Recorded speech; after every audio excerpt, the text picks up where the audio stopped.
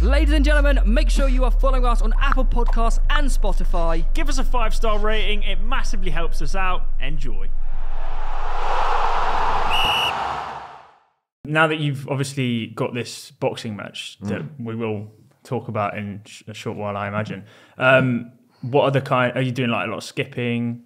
Is it a lot of... Yeah, see, no, I'm not like, I don't really do skipping, to be honest. Really? Yeah, no. I'm doing a lot of bag work now, obviously. Right.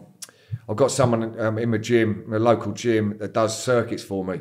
And he literally puts me right through my paces and literally until I cannot move. He's going, carry on. And it's just impossible to move. And I just said, look, it's just impossible to move. I said, yeah, I've done my job then. So I'm doing boxing training. Yeah. So I'm doing a lot. He's been brilliant, actually, to be fair. What is your fight planned to be? Is it 6 2-minute rounds? 5. 5 2-minute rounds. 5 2-minute rounds. That's tiring, that is. Have you done any sparring for that yet? It's just started, hence the black eye. Yeah. So just started. I've had 2 sparring sessions, but I'm gradually going to be picking it up and doing it more regularly. And I'm like sparring against someone that's a lot taller and bigger. Yeah. And for those people that are watching this that don't know who you're boxing, you are boxing Ed Matthews. Ed Matthews. Yeah. Tiki Toki. Yeah. Yeah, it's just when every time I say his name, I'm like, I just want to get in there. So. When's the fight? 16th of July. 16th of July. Yeah, O2 Indigo. Yeah. O2 Indigo. Yeah. I was next to it last night. Was you? Went for a curry at the O2. Yeah. There was someone performing. I was like, "There's the Indigo." That's quite sick, you know. That's well said. Is there any other undercards and stuff? Yeah, there's one. It's Astrid now. Oh yeah, I've seen that one. Yeah. So they're actually fighting? Yeah, they're fighting. Oh wow. It's gonna be outrageous. Yeah, that's the fight before ours. And there's a couple others that have been arranged. I can't say yet because they want to announce them and everything. But they're looking to get, I think, 6 undercards.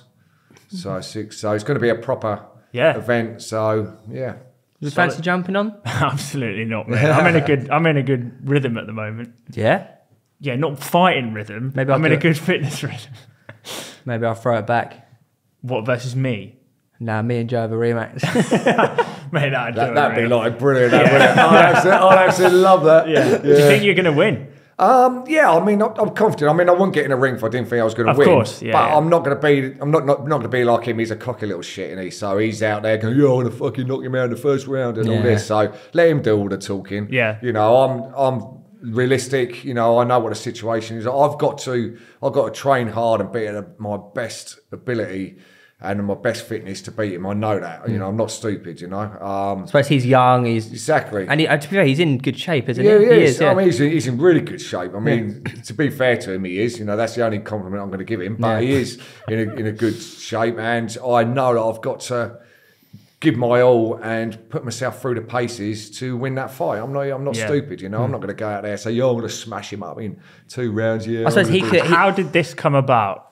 Oh my God! Yeah, because we've got the overarching story of the. But from the horse's mouth, like the tale of how it happened. It started off regarding like Cal the Dragon, obviously. The man, the myth, the legend. Yeah. So everybody knows Cal. I mean, he was my daughter was reasonably big on TikTok at the time, and she said to me, Dad, why don't we do a dance on TikTok? We'll put it on my account, see how it goes. So done a dance. I wasn't even on TikTok, didn't even know what it was, to be fair. Yeah. And put a dance on. It got to 1.2 million views. And just the first one you posted. Yeah, and I was like, what is going on here? Cracked it already. Yeah, and everybody was like, get your dad to get his own account, get his dad to... So literally I started my own account. It's sort of like, it grew.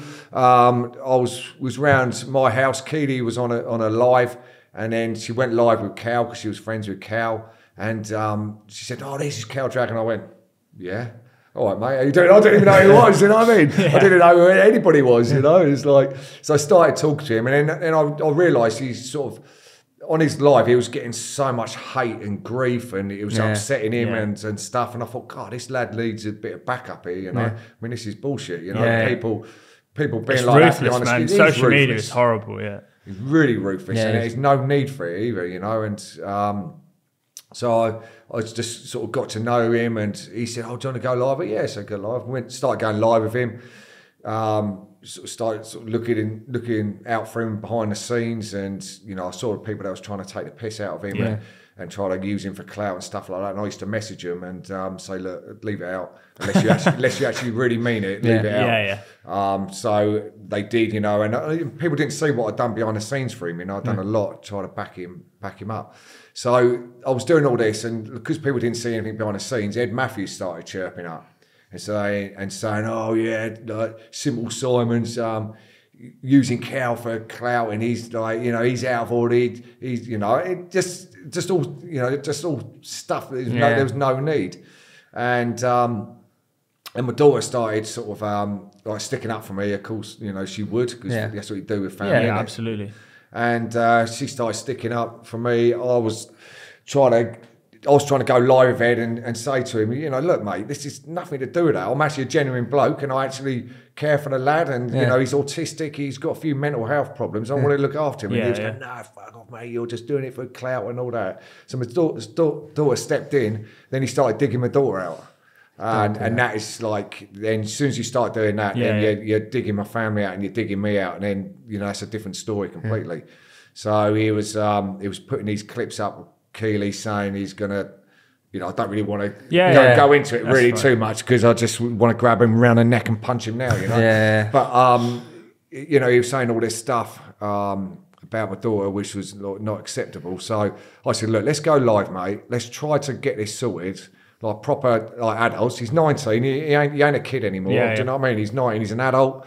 And let's try to sort it out. So we went live, and he just wouldn't have any of it. He was just typical, you know, typical teenager, thinks he's better than what he is. So thinks it's all a joke as well. That's it. Yeah. So he done that, and then he said, right, oh, you know, I'm calling you out. I want to fight you. I want to do this and do that. I said, look, I don't want to fight. Let's try to sort it out. And it just got to a stage where we'd done one live, and he put this picture up of my daughter, like with her in a, you know, in this bikini and stuff like that, and in front of like thousands and thousands of people. And I thought, fuck this, you know. I'm sorry to swear. I don't normally swear, but it winds me up so much. That's the only time I swear, when I'm talking about him. And then we was on the live, and he called me out again, and then he turned the live off. Like that, he called me something and had a dig at me and turned the live off. I thought, no, I ain't having it. So I went back on live, and he accepted back on live, and I said, okay, mate, let's have it. Let's do this. And that was as of how long ago? No, it's probably quite a long time ago. It's about 3 months ago, I think, something like that. So it was quite a long time ago. So there's lots of stuff sort of happened in between, and you know, I was up for it. I said, yeah, let's do it. But I wanted to do it the right way. You know, I'm not going to go in the back garden and have a punch up. And, you know, I'm 52 now, you know, by the way, you know. You know, and I don't want, you know, I wanted to do it the right way. So I got a bit of protection, you know. Well, I mean, as well, I suppose that it's all started through TikTok and social media, that it's best to kind of finish it all in the public eye, if that makes sense, you know. So, man, I think there's no better way to do it, because it's a legal boxing match. Yeah, absolutely. Which you're all going to follow the rules. It'll be judged. There'll be, you know, the security is. I think it's the good way of settling it, isn't it? Yeah. But it's how YouTube or like online beef is drawn a line under nowadays, isn't it? What can I say? What can I say? You're the expert. It's been a while, 3-4 years now we're here. Is that how many it's been? 4 years since 2017. You enjoying that gym? 5 years. That's what I thought, yeah. 5 years. August 2017. Holy shit. Feels like yesterday. Oh,